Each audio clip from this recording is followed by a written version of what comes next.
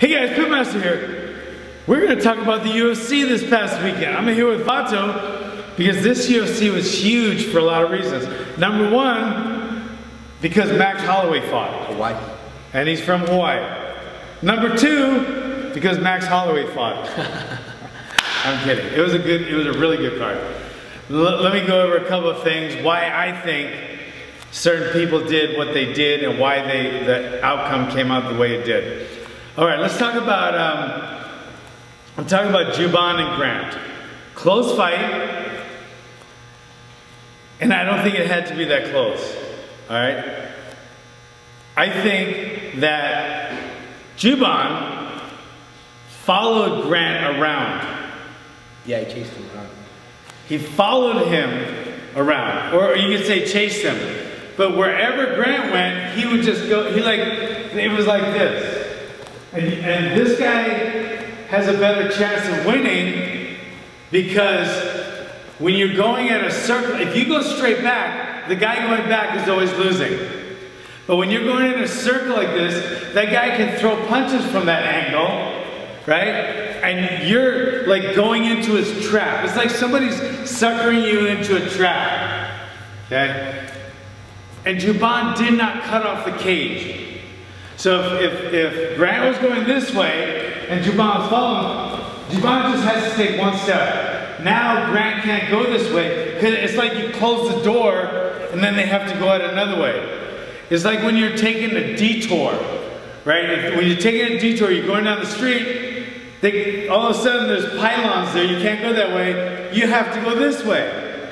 They're making you go this way. So when Juban's following him around, he's not going to get off on this at all. So he's just like suckering into Grant's way. But one step over here, he just made a detour. Now Grant has to go another way, and now it's more Juban's game. And I think that's why it was so close. And that's what I think that's the takeaway of that fight. Okay?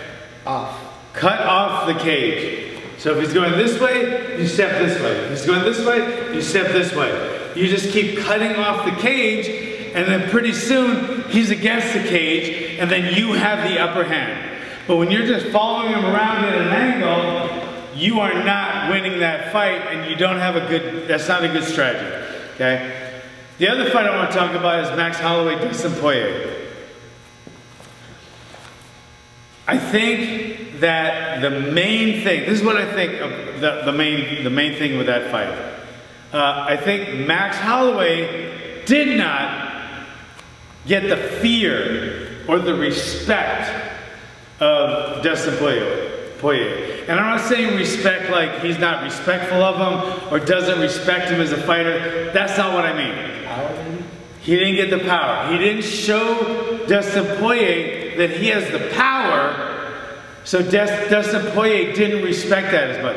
If you notice, Dustin Poirier just kind of walked through Max Holloway. Yeah. Max Holloway got him against the cage a couple times and threw good combinations.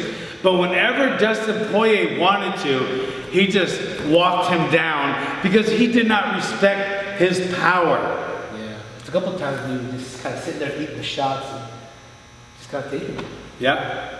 Yeah. And if you don't respect the power of someone, or even worse, if you don't make someone respect you, then they're just gonna walk through you. Have you ever seen anyone walk through Tyson without respecting his power? Never happened. Or Foreman, or Johnny Hendricks. There's certain people that show their power, and that makes their game a little bit easier. It makes the fight a little bit easier when someone respects your power. If they don't respect your power, then it makes it for a longer night. Because you might still win on points, submission, whatever, and that's all great, but if you make someone respect your power, it makes it a much easier ball game because now there's certain things that they're always going to be thinking in the back of their head, oh, if this guy tags me, I'm going to get knocked out. So it changes everything else they do. It changes the way they do takedowns because they're like, I don't want to get hit. It changes the way they throw combinations because they're like, I don't want to get hit. so they do everything with a little bit of hesitation.